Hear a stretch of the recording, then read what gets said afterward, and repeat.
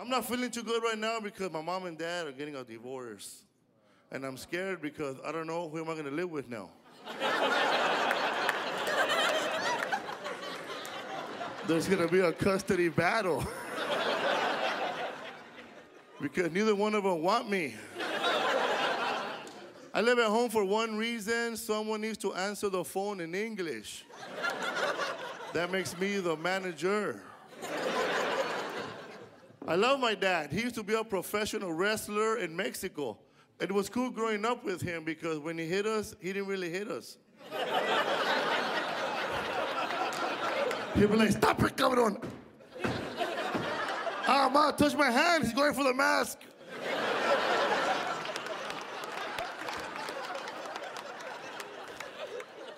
Growing up, I thought my dad worked for the government because we had government cheese, government bread. Government housing.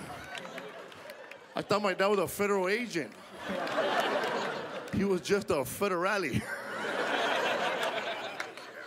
My dad, he used to walk around the whole neighborhood and collect old furniture and bring it home and fix it like MacGyver with duct tape.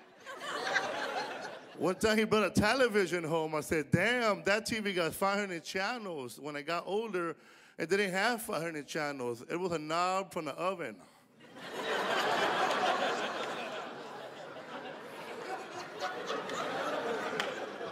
My favorite channel was 300 degrees. We used to watch the Dukes of Hazzard on Channel Broil.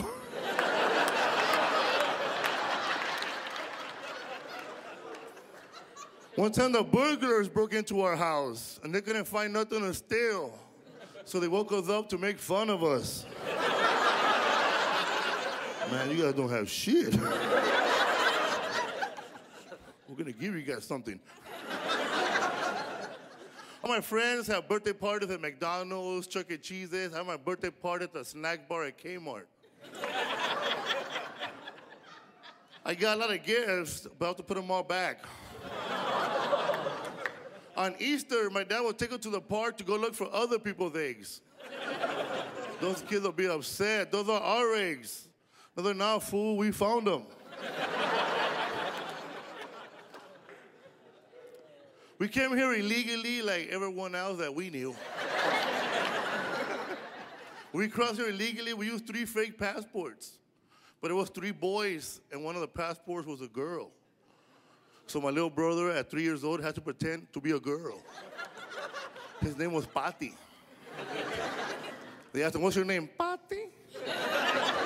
To this day, he's still Patty. He's gay now.